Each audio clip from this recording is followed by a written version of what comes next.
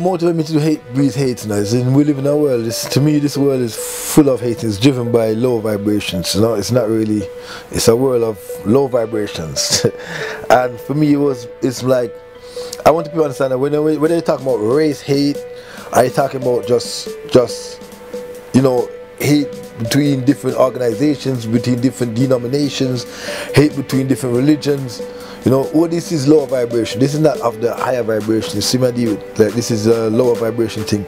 And for me, it's really important that I want people to understand that when you're carrying energies of hate, like, even if you have, like, you know, a man that your enemy was once friend, but no, today you done something wrong and you carry that hate, that anger for him, you need to let it go. Because when you're carrying that, you cannot say you're on a spiritual path or on a journey of good and you're carrying a walk with too much baggage, spiritual baggage and anger for somebody else. It doesn't really make much sense to me. You see my deal with, because then say even with love you can't kill somebody. So I don't really need to be carrying hate. I don't have to, when I say love can't kill somebody, I don't mean physically have to kill somebody with love.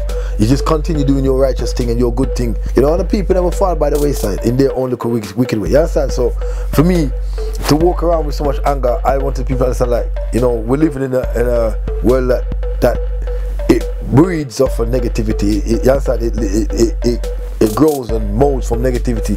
You don't really have to be like that. So for me writing hate only breeds hate was to let people know that, you know, like I said, they try to say, don't talk low vibrations, feed on the insecurity. You understand? Negativity.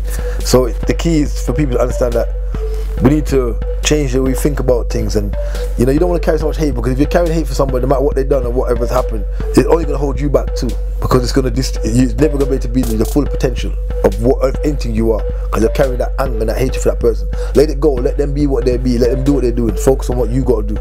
And that's the main purpose of the song, is about, you know, overcoming. It's overcoming self. You know, the biggest battle is self. It's not to war against somebody else. Your biggest battle is overcoming yourself to be the best you can be.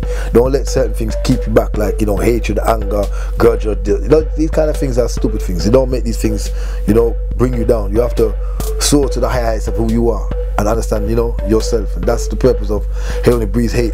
That's actually, so in the visuals is similar. The message is very similar. It's just to let people know, you know, hate crimes, whether it's racism or it's, you know, family problems, are, you know, you hate somebody because of, you know, it can be many things that cause people to hate people, you know, small things, money, can be anything, but don't carry them feelings over somebody. You know, focus on yourself, you know, allow that person to time.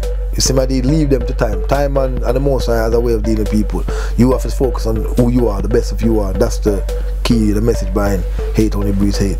Hate only breeds hate. Why discriminate? You can't hate me without hating self.